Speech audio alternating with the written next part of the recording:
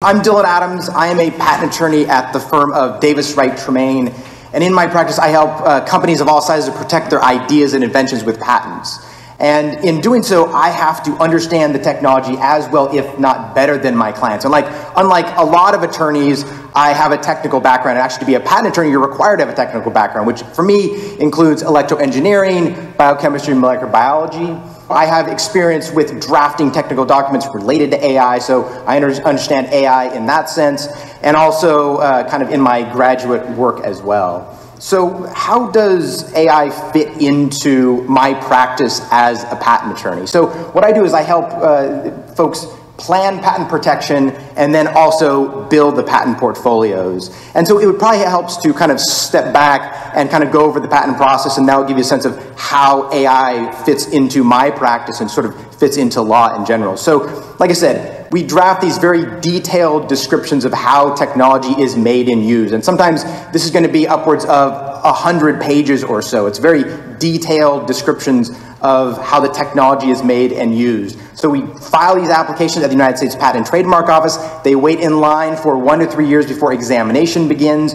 And then it begins an examination where the examiner is going to pick up the application and do a prior art search to determine whether what is claimed is new and non-obvious in view of the prior art. So this kind of starts a negotiation, and it's a natural part of the examination process of patents. So you think of it like Pawn Stars or American Pickers, where you're haggling over getting the best price. That's a good analogy with the patent process. So the way it works is the examiner is going to formalize their rejections in what is called an office action and mail that to us. And then we have about 6 months to file a response and say, well, you were wrong about this, or maybe we need to amend the application. And then the examiner will probably send us another office action. We have to do another response. This back and forth can go on for sometimes months, sometimes years, so it's a long process. Okay, so hopefully at some point the examiner is convinced that what you have is new and non-obvious over the prior art. The application is allowed, and then you pay an issue fee, and then the application grants as a patent. So where does AI fit into all of this? So one is generating document templates. So a good example would be during that examination process, we get that office action. We have really good AI that can scrub the office action, find all the relevant data, and generate templates for us, so we don't have to have staff do that, or we don't have to do it as attorneys at our absurdly high billing rates. We can just focus on doing the highly technical things. Also, just general document generation. So there's a lot of information that needs to be put into forms, and this can be done automatically with good programs that we have. Probably most importantly is in document editing. So for instance, there are a lot of requirements for how you have to specifically format things, how you have to word things in terms of patent applications. And there's like a lot of laws and a lot of regulations that you have to comply with. We have some great AI programs that we use to scrub these documents and make sure that we're complying with relevant laws and regulations. But also, there's a lot of case law throughout, since the 1800s that says using certain words or certain phrases, saying things in a certain way can be really detrimental to our clients, or can actually be really beneficial. And so we have great AI programs as well that we use to scrub our documents to make sure that we're putting our best foot forward for our clients and not using terms that are going to severely limit their patent protection and that are going to be expanding that as much as possible given the relevant case law. So what about the future of AI in law? So we're at a point now where, and you're probably familiar with this, where it's really basic. You're having things like templates that are generated automatically, things where you're scrubbing documents, even basic things like spell check, an advanced version of those sort of things.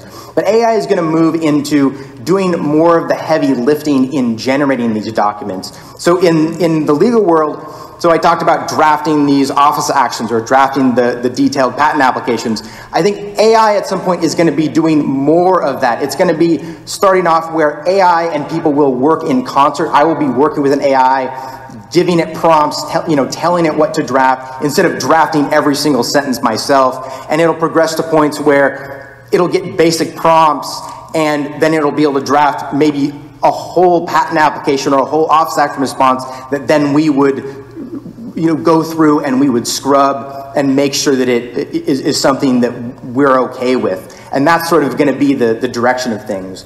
Similarly, I think at some point, AI is going to be able to make live legal arguments. and at the very least is going to be able to assist with making live legal arguments. A good example here is, so in that examination process, we'll call up the examiner, have an interview and say, hey, you're not quite understanding our technology or the description that we're using, or maybe you've cited prior art against us and maybe you're not quite understanding that prior art, and let's kind of discuss this.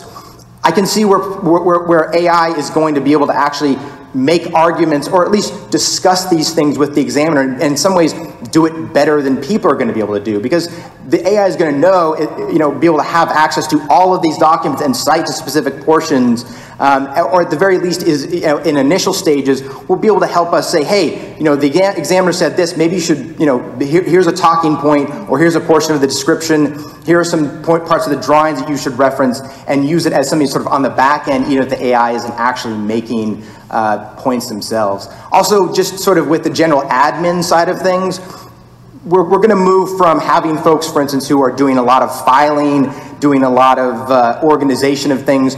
We're going to have virtual assistants who are going to be able to help us with those things and really streamline the administration process. AI is really, really good on the software side. I recently saw an article where somebody, they scribbled on a napkin an interface for a website, took a picture of it, and then it was ChatGPT-4 was able to build a working website just based off of this snapshot of some scribbles on a cocktail napkin. And this is just the early stages of things. So that's kind of my take and my perspective being a patent attorney. Thanks.